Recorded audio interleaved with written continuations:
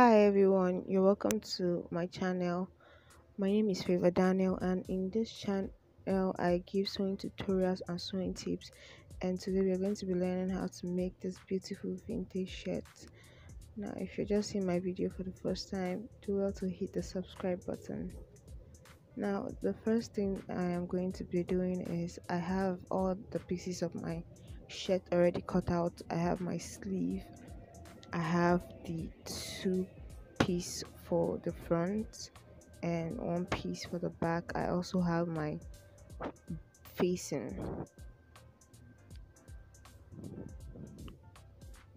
So if you would like to see a cutting video on how I cut out all these pieces, just leave a comment. Now the first thing I'm going to be doing is I am going to be taking one part of the front, and I am just going to be ironing my overlap like this. That is the 4.5 inches extra on the front. I'm going to be folding it in and ironing. So I am just going to be making sure the place I notched on the hem is in line with the upper side. So I'm just going to be ironing it flat, and after ironing I'm just going to be folding about half an inch in. I'm just going to be folding half an inch in like this and ironing too.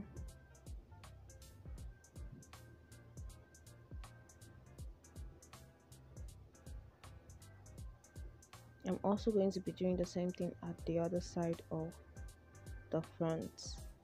So the next thing I'm going to be doing is I am going to be using my hemming gum to just hold it down so that it doesn't move.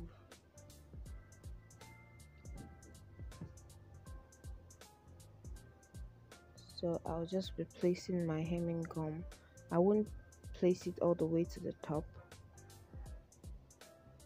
I'll just place my hemming gum rather, and then I'll iron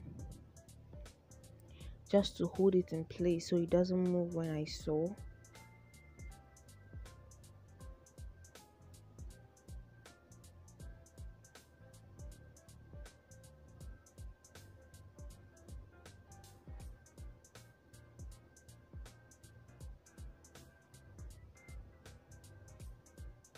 And as you can see, I did not take it all the way to the top. I stopped about 2 to 3 inches from the top, as you can see. So I'm going to be doing the same thing for the other side.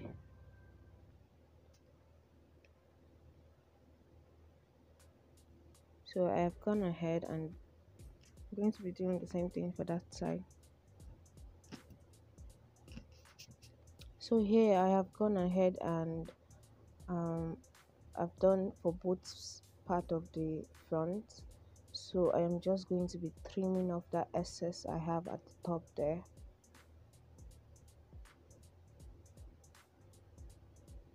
As you can see.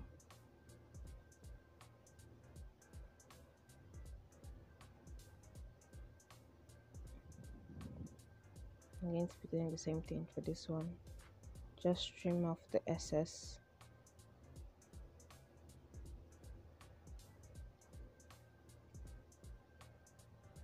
So having done that, I would take all my pieces to my sewing machine and then I'll start joining.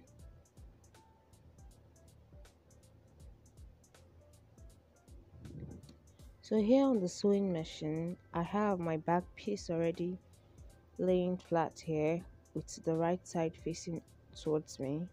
Now I'm going to be taking one part of the front, and I am going to be placing it wrong side facing the wrong side, and then I'll make sure the shoulders align. As you can see, the wrong side of the front facing the wrong side of the front, and then I am going to make sure the shoulders align. like this, and then I am going to be placing my facing on it. Now for the facing, I am going to be making sure that the right side of the facing is placed on the right side of the front. I'll say it again. The right side of the facing is placed on the right side of the front, which means the wrong side of the facing is it's towards me. So from there, I'm going to make sure that the shoulders align too, and then I'm going to be running 1/2 inch stitch across.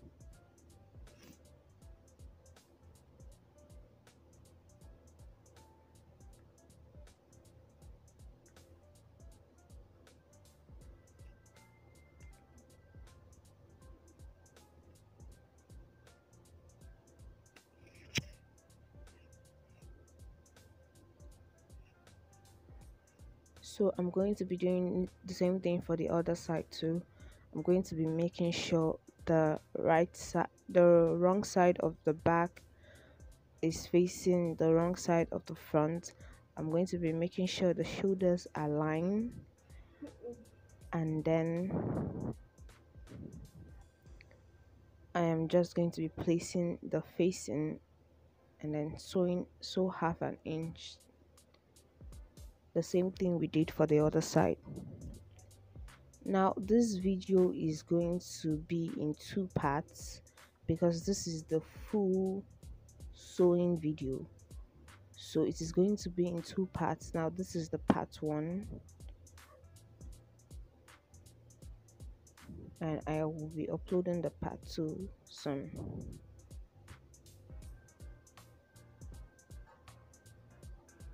So after making sure that the shoulders align, I'm just going to be running 1/2 inch stitch on it too.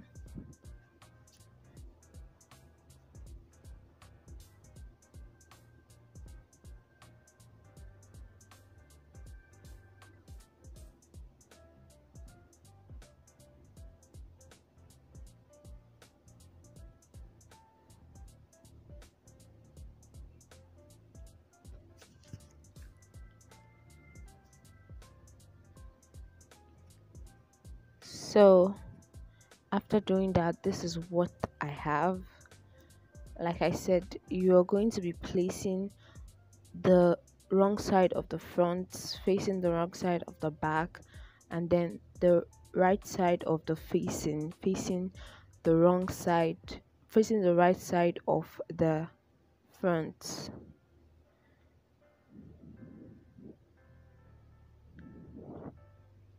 And after sewing, this is what your shirt should be looking like. As you can see, this is what your shirt should be looking like. Now the next thing I'm going to be doing is I am just going to be flipping the facing over to the back side. Now this is the facing already sewn, and this is the way it should be placed. Okay,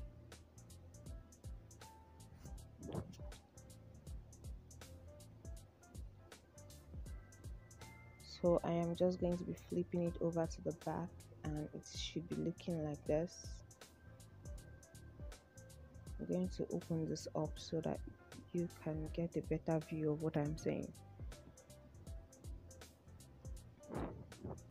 Okay, so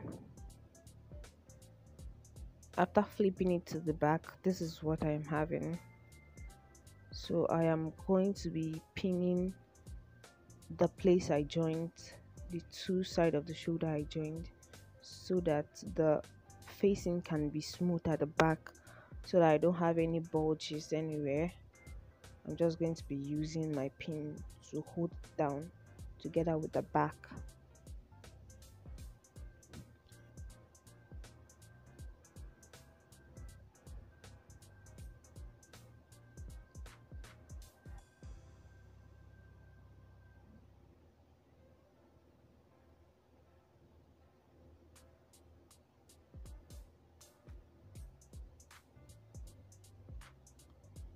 So after pinning it down,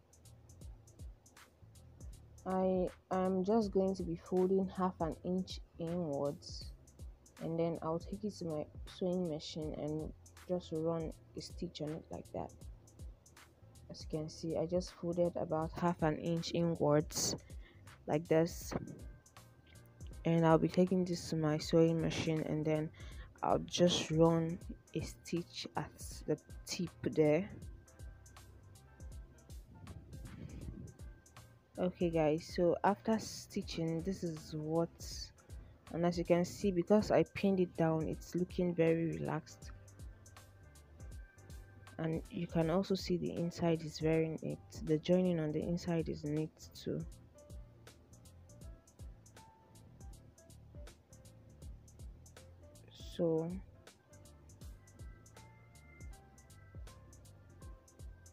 So this is what the shirt is looking like now.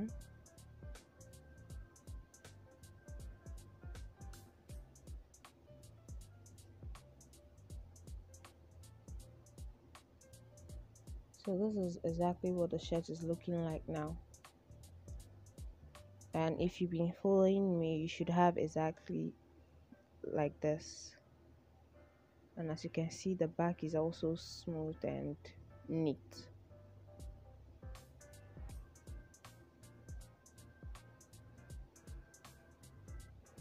So the next thing I'm going to be doing is I am going to be notching the center, that point where I have my folding, and then I'm going to take it to the machine.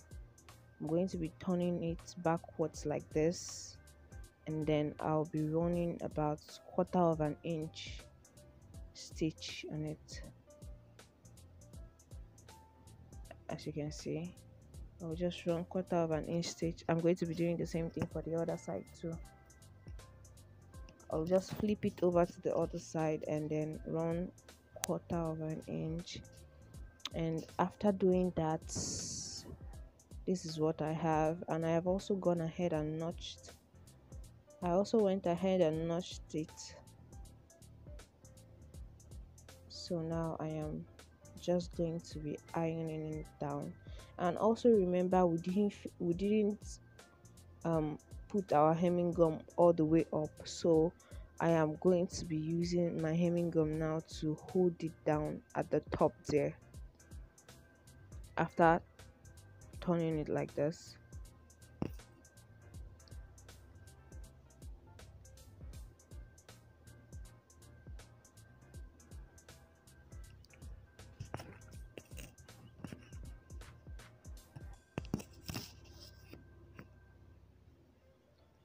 So I'm just using my iron to make it smooth on that side, and then I'm going to be using my hemming gum to close that little opening I have there.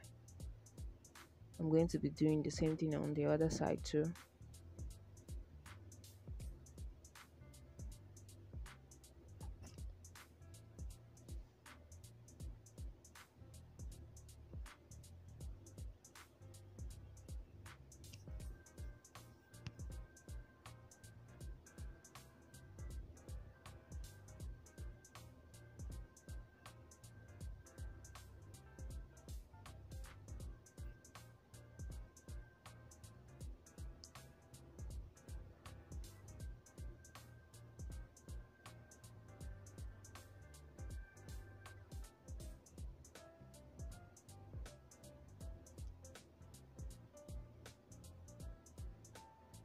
So after ironing it down, this is what my shirt is looking like now.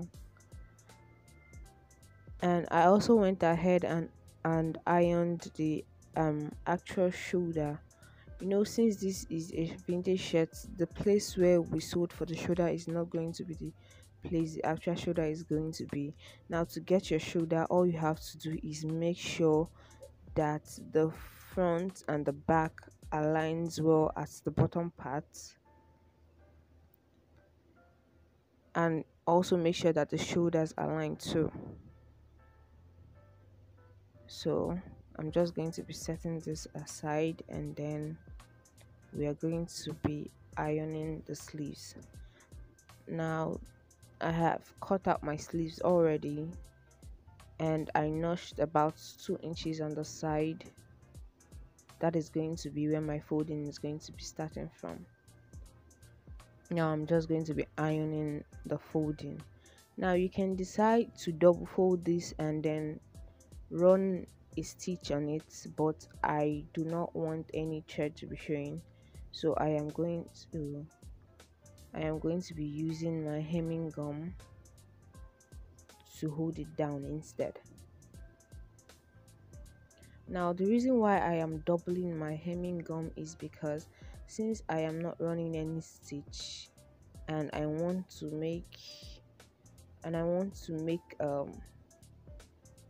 make my shirt last, like, so in order for it not to start moving, I have to hold it down with my hemming gum, and that is the reason why I doubled the hemming gum. So after placing my hemming gum, I'm just going to be ironing it down. I'm going to be doing the same thing too for the other sleeve.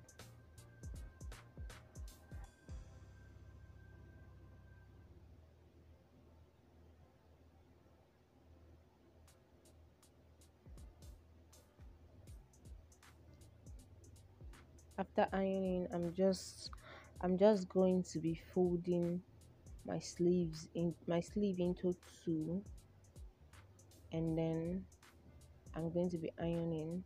The reason why I'm doing this is because in order for me to get the center point of my sleeve, which I just notched, and I'm going to be doing the same thing for the other part of the sleeve.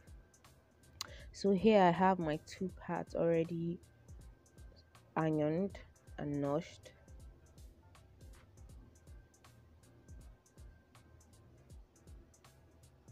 Now to sew the sleeve to the shirt, like I said, the place you joined together is not where the actual shoulder is. To get the shoulder, you have to make sure that the bottom part aligns well.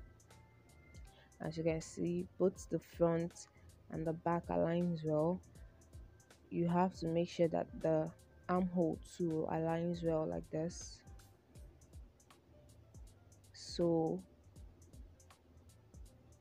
here now I have my shoulder already notched, so that is the point where my actual shoulder is going to be. So I am just going to be placing the notched part of the sleeve with the notched part of my shoulder of my shirt rather.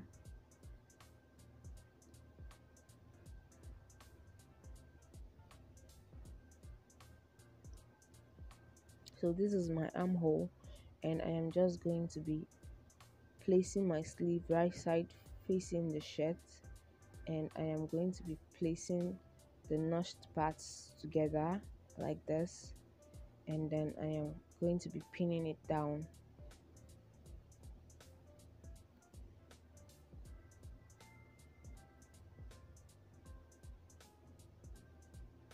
I'm going to be doing the same thing on the other side. I'm going to pin it down from center all the way to the end of the armhole and to the other side too.